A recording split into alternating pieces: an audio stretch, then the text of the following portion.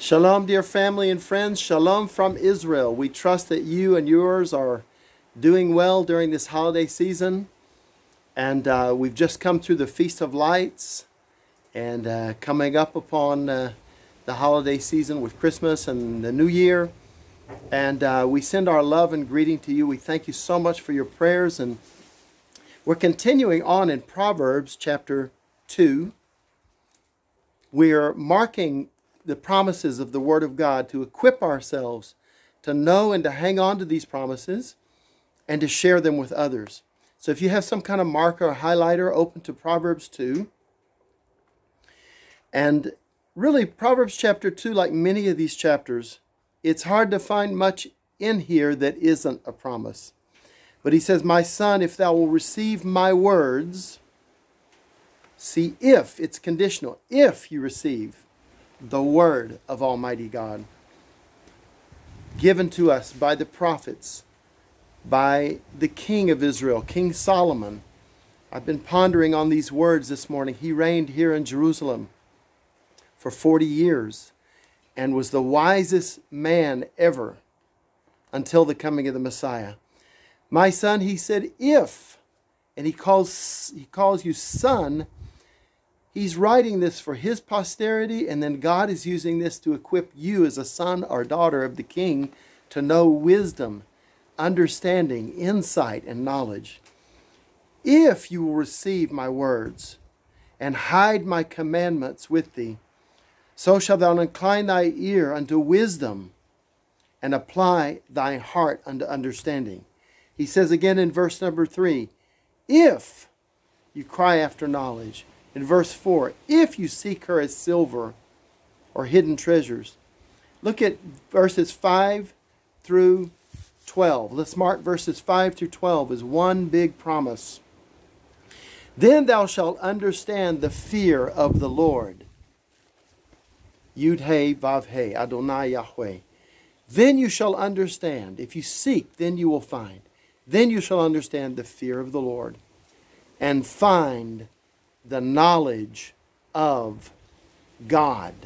Find the knowledge of Elohim. And that's what I wish for you today, that you would find this knowledge that comes through the enlightening of the Holy Spirit to know the true Messiah of Israel, Yeshua, who gave his life and took it again so that anyone who believes can have forgiveness of sins, atonement, and he becomes their Passover lamb.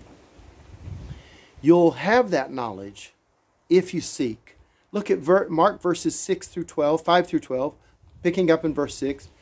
"For Yahweh Adonai, the Lord, for the Lord giveth wisdom," chokhmah, wisdom, "and out of his mouth cometh knowledge," de'ah, and understanding, binah.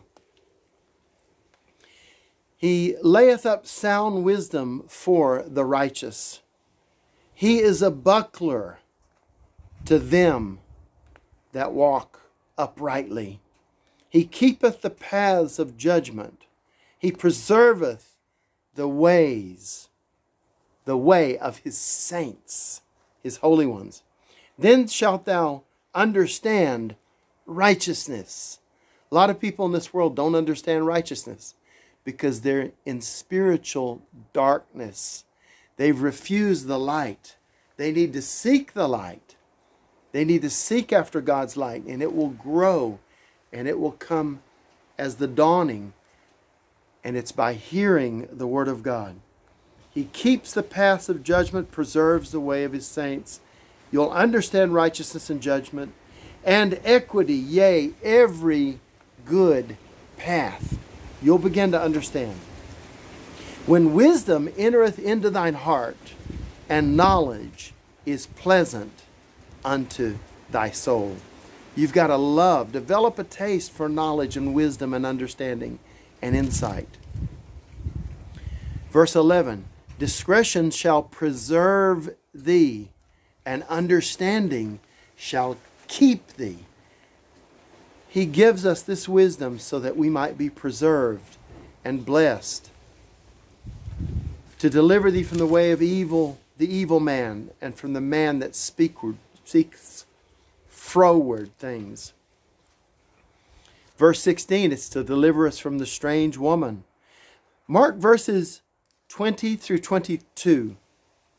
That thou mayest walk in the way of good men and keep the paths of the righteous. For the upright shall dwell in the land, and the perfect shall remain in it. But the wicked shall be cut off from the earth, and the transgressors shall be rooted out of it. And this specifically, the earth here is Eretz. It's specifically talking about the land of Israel, God's people not being plucked out. But we enter into the land of rest through the Messiah. And we enter into His peace. And we are following His way. Amen. Look at verse 3, 1 through 2 of chapter 3. My son or my daughter, forget not my law. That word there's Torah. Do not forget my Torah, my law. But let thine heart keep my commandments.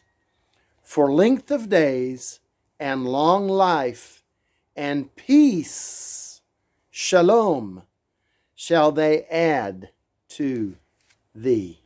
Amen. Mark verses 4 through 10. So yes, thou shalt find favor and good understanding in the sight of God and man.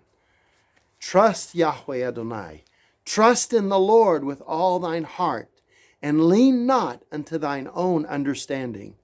In all thy ways acknowledge Him, and He shall direct thy paths. Be not wise in thine own eyes, for the fear of Yahweh Adonai, the fear of the Lord, and depart from evil. Fear the Lord and depart evil. It shall be health to thy navel and marrow to all thy bones. Honor Yahweh Adonai. Honor the Lord with thy substance and with the firstfruits of all thine increase. Give, and it shall be given unto you. Pressed down, shaken together, shall men pour into thy bosom. Give, and it shall be given unto you. Amen. Look at verses 9. Honor the Lord with thy substance. Look at verse 10. So shall thy barns be filled with plenty, and thy presses shall burst out with new wine. In verse 11, he says, my son, despise not chastening and correction of the Lord. Look at verses 12 through verse 26. Another big promise after promise after promise. For whom the Lord Yahweh loveth, He correcteth, even as a father the son in whom he delighteth. Happy is the man that findeth wisdom, and the man that getteth understanding. For the merchandise of it is better than the merchandise of silver, and the gain thereof than fine gold. She is more precious than rubies, and all the things thou canst desire are not to be compared unto her. Length of days is in her right hand, and in her left hand riches and honor. Her ways are ways of pleasantness, and all her paths are peace. Kol nitivoteha shalom. Peace, shalom. She is a tree of life to them that lay hold upon her, and happy is everyone that retaineth her. Yahweh Adonai, the Lord, by wisdom hath founded the earth. By understanding He has established the heavens. By His knowledge the depths are broken up, and the clouds drop down the dew. My son, let them not depart from thine eyes. Keep sound wisdom and discretion. So they shall be life unto thy soul, and grace unto thy neck. Then thou shalt walk in thy way safely, and thy foot shall not stumble. When thou liest down, thou shalt not be afraid. Yea, thou shalt lie down, and thy sleep shall be sweet. How many people have insomnia today?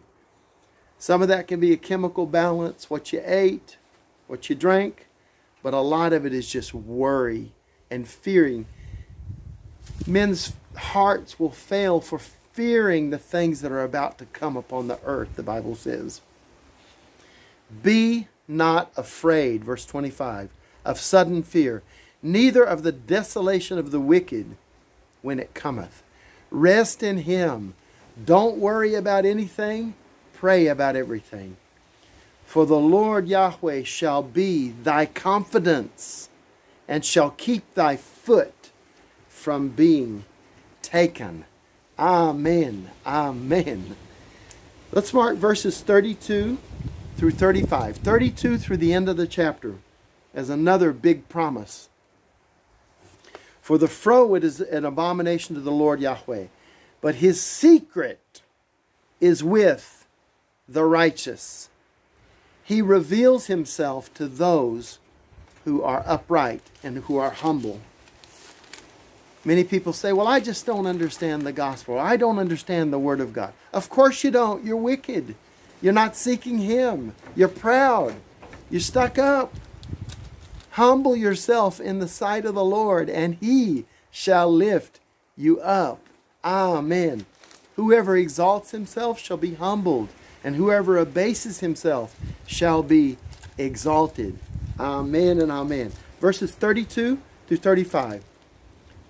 For the froward is abomination to the Lord Yahweh, but his secret is with the righteous. Don't you want to know His secrets? When other people are confused and don't understand because they refuse to seek Him, don't you want to let Him reveal to you spiritual knowledge? Amen. I know you do.